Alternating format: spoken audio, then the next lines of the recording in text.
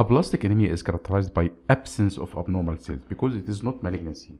It is due to failure of the bone marrow. So absence of abnormal cells, absence of malignant cells from the peripheral blood or bone marrow, and also absence of the organ enlargement.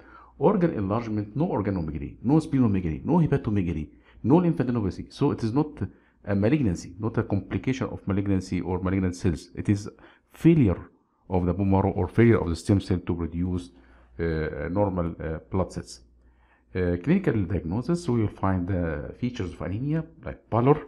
We will find also the features of the thrombocytopenia, bleeding from different sides of the body. We will see bruising, as you can see here, bruising, and bleeding gum, and epistaxis, bleeding from the nose, and menorrhagia, excessive uterine bleeding in females. Recurrent infections, repeated and infections by weak organism, so we can see fungal infections, Candida albicans in different parts of the mouth and the throat and tongue. Aplastic anemia is not stable.